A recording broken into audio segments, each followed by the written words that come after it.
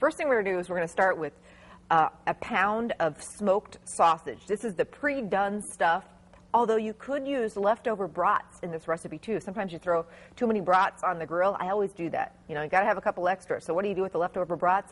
They would work wonderfully in this chowder. So I've got just, you know, either one of the round links. You could even do two of the round links if you want lots of sausage. But these happen to be already in just, you know, big links. And I'm just going to kind of, you can slice them up, you can quarter them up. It's up to you how you want to do this. But I'm just going to chop them up and get a little bit of color on them.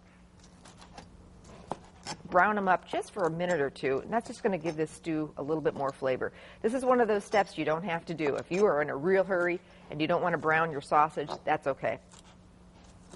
It's still going to be wonderful no matter what. I love smoked sausage, and I love the idea of taking to the tailgate just a big slow cooker full of, or, you know, one of those Nesco roasters full of the chowder, and you don't have to hassle with the grill if you don't want to. But most of all, you know, I do this at home, something like this at home on game day, because it keeps me out of the kitchen and hanging with everybody, including the family, and then I don't have to miss any of the action. So I just want to get the sausage into a skillet and just get it browned up just for a minute or so. Just a little bit of color just gives it so much more flavor, I think. I've talked about that a lot when you are cooking in the slow cooker. Now, not all recipes. Some recipes you don't need to because they've got enough flavor. But some recipes just, you know, bumps it up a notch if you can brown things up just a little bit and then get them in the slow cooker. This is just, I mean, it doesn't get much easier than this recipe. It's one of those dump recipes. Open some cans, dump it all in there, add a bunch of cheese, and you are golden. You can't mess this one up either. So it's really one of those great recipes where it's a no-brainer. Anybody can do it. And I'm always looking for new and different recipes all the time, you guys, so keep them coming, especially if you've got a great game day recipe. Actually, we have a guy here who is a viewer and a fabulous at-home cook, and he's going to be cooking with me in just a little bit. He's got a couple of great game day recipes that he makes on game day, and he's going to make them for you too. I think those, you at-home cooks, you're in the trenches like me, you know what's going on. You got to go it on. You're some of the best cooks for sure.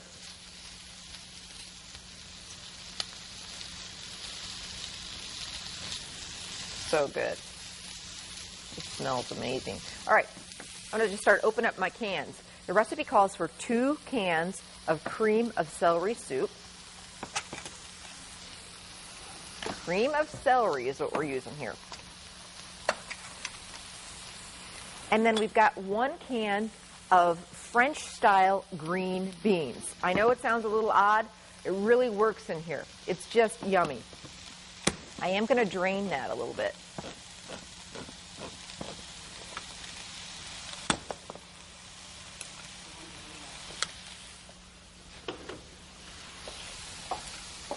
I'll never forget the first time I went to Lambeau Field and saw those tailgaters. I was like, are you kidding me? It's like the coolest thing ever. In fact, I recently had a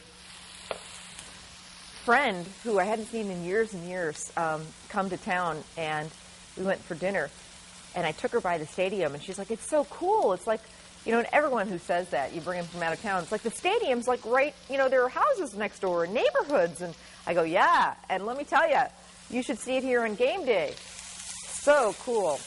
I brought my nephew's a huge Packers fan, and they live in Arizona. So he and his grandfather came to see a game last year, maybe it was the year before.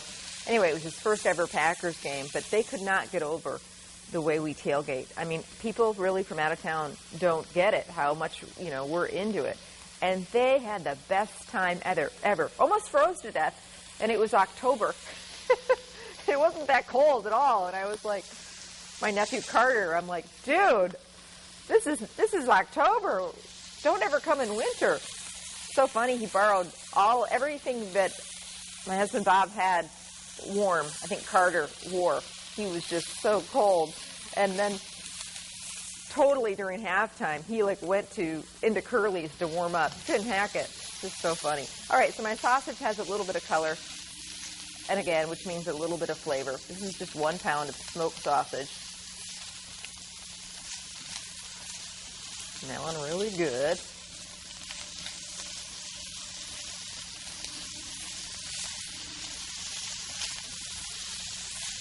Yum. I remember when I had my first brat. I called it a brat. And I wasn't so sure about it. And now, man, I'm hooked. I am hooked. Okay, so in goes my sausage into the slow cooker. A lot of you guys have emailed me about these liners, these slow cooker liners, and I have used them before. And they really rock as far as fast cleanup goes, especially if you're headed to the stadium and you just need a quick cleanup. They are fabulous.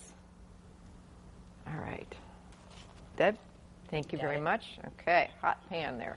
Okay, let's start dumping and adding and all that kind of good stuff. All right, as I said, 2 cans that I opened of cream of celery soup.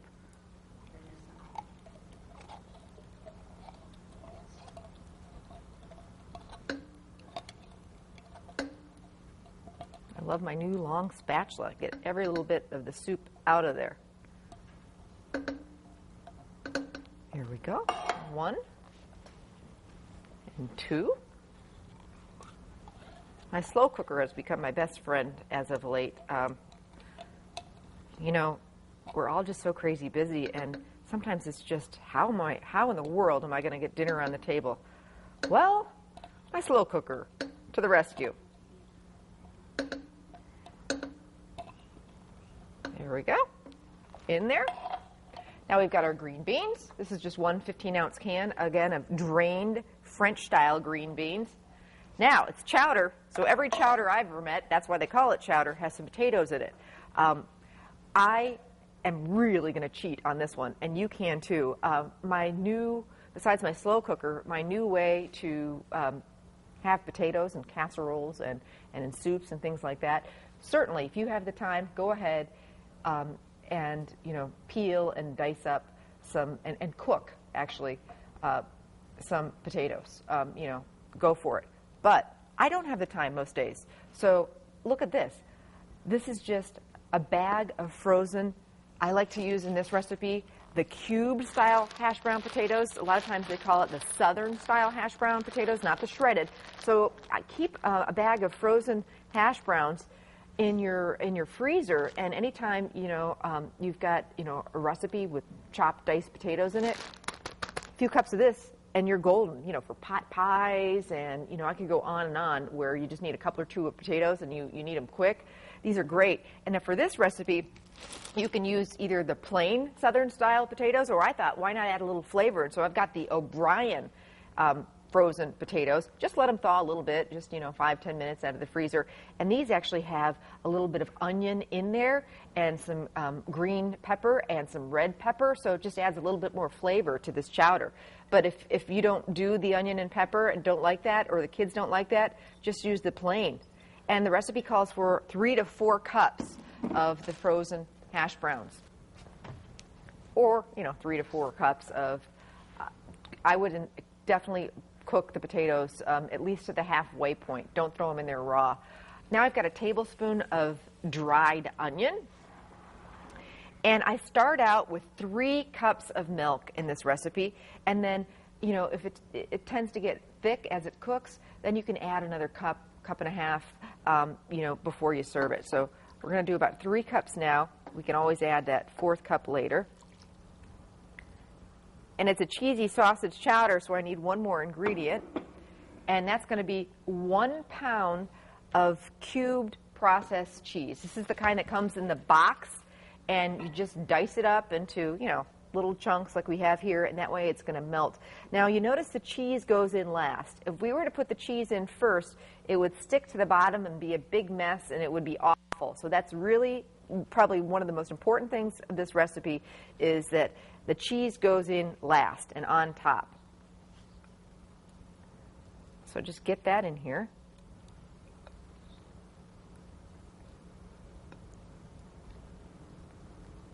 Now, I think that this is one of those recipes that cooks best. This is not going to be like an all-day thing, like we're cooking a roast.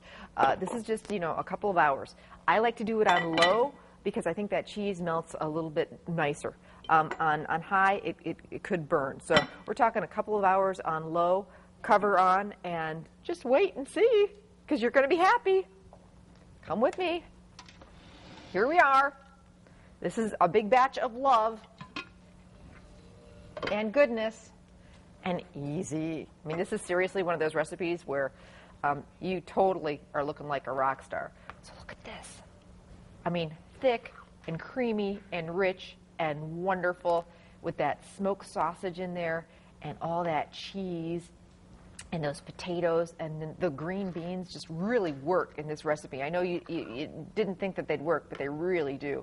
Look at that, man. And on a cold day where you just need to warm up all over, I mean, this is just not a game day recipe. This is like an any time you're, wanting a big bowl of love, this is it. Okay. Great weeknight dinner, really is. Might want to double the batch on this one if you have big enough slow cooker or big Nesco, because this is going to get gobbled up. This would have warmed my nephew Carter up at the game. Oh, yeah, it would have. One more sausage in there. Ooh. Okay, now, what are you going to serve this with? It's really fun, I think, to do some fixins when you're serving, chili, of course, or soups or stews. Just makes the whole game day experience just a little more fun. Little buffet, you can throw what you want on top. So what am I going to throw on top of this one? Well, I'm going to do a little bit of diced scallion, if you want, or parsley would be great, just to kind of have something fun on the top. Dice some of those up. And then, what about a little more shredded cheddar cheese, huh? How about a little bit of that? So there you go. It's my cheesy sausage chowder. You do it all in the slow cooker.